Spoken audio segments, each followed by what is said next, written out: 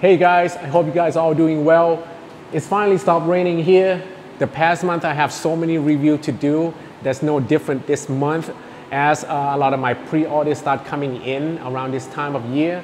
Today we are going to do the unboxing and review of Prime 1 Studio and Blitzway Jon Snow on Iron Throne. Let's go.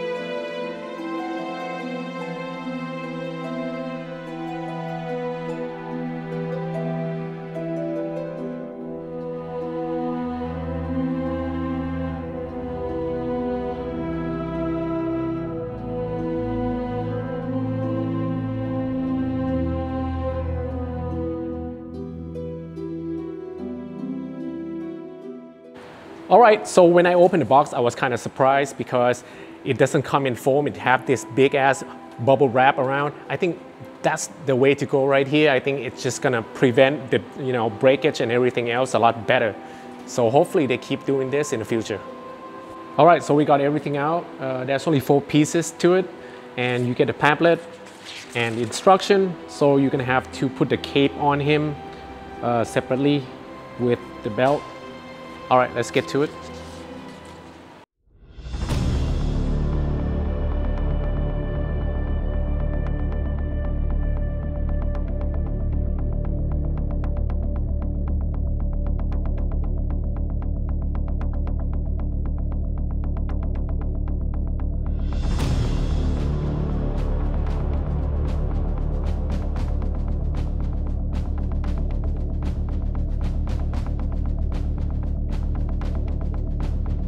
All right, I just got it assembled, which is not too hard. You have a peg here for the sword that you have to push it in a bit.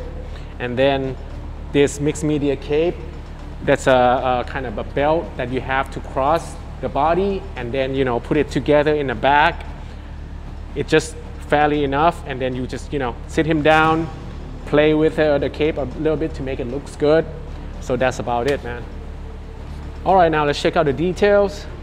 Start from the sub base. You see the sculpt patterns all the way around, and up top you have the rocky base with the Iron Throne on top of it, and then you have Jon Snow sitting holding long claw sword. He's got a boot and his armor all on here, and also this cape that he's wearing. Everything here you see is pretty much sculpted except the belt. These are mixed media or just part of it. Yeah, just this part of it is PVC. Also, if you don't like the cape, you can actually just take it off. You don't have to put it on. And then up here you have the Jon Snow head just looking straight forward. Yeah, pretty simple, to the point. Okay, let's check out the measurement. For the length, it is 46 centimeter or 18.2 inches. And for the depth, it's around 53 centimeter or 20.8 inches. The height all the way to the back of the throne is around 62 centimeter or 24.5 inches.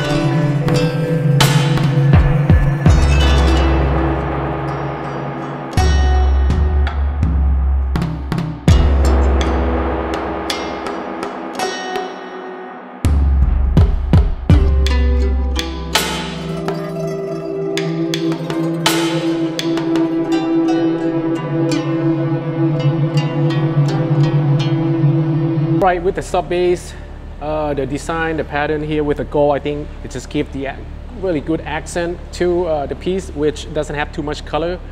That's good. Now, the rocky base, I don't know, man. It's lacking a bit, I say. Like usually that's what Prime one's lacking of. The patterns and everything on the ground could have been better.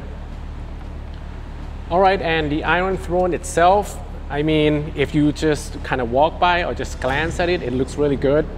But it's kind of lacking a little bit of details like overall. And the one thing that I don't like that they use is the PVC, like the tip of the sword. They are pretty much all PVC, man. So I think they just do that to prevent all the breakage, like even up here, these are all PVC. All right, now I took the cape off so you can see Jon Snow clearly. The sword, the long claw here is made of PVC as well as plastic. So I wish they did not do that. But the sculpt and detail overall of his costume, I like it, looks good. Like, you know, that's good enough texture, and even like the metal parts on the chest plate looks real. Okay, like the leather looks like real leather as well. I really like the way they sculpted that. So very well done on that part. Like even like the inner cord here looks really good. And as far as the portrait, I think they nailed it. I mean, it's not perfect, but I give it a good 90% here. The hair, maybe they could have defined it more on the top part, like the bottom, to make it, you know, stand out a little bit more. It's a little bit too bland up top. But other than that, I think it looks really good, man. Okay, and the fur coat, these are real. Really nice and soft here. And this here, not so much, but it will do. I mean here, so you get this little belt strap that you have to strap him around. So it's probably easier if you have someone to help you out. All right, the only thing is the base itself with the throne, that's pretty heavy. So you probably need someone to help you with. But you know, other than that, the coat, if you have someone to help you, it will make it a lot easier as well, but one person is enough. All right, overall, I basically paid about $1,000 all in for it. I think the promotion photo was a little bit better than the production. I mean, when I see it in hand, it's not bad, but it's not as, you know, good as I thought it was. But overall, I think Jon Snow himself looks really good. But you know, other than like the PVC parts that, you know, I don't really care for, and you know, some of the paint that could have been better. But if you have that Nari, it's probably gonna pair together really well, especially, you know, having her next to him with all the dragons. I don't care to get that. I just like Jon Snow. So personally, I think it's okay to have in your collection. All right, overall, it's not as good as I expected to be, but for $1,000 price, I can't really complain. If you guys want to see this piece, I'll keep it around here for about a month or so before I take it back to the condo. All right, thank you for watching, and always leave your thought down in the comment, and I'll see you guys on the next review. Peace.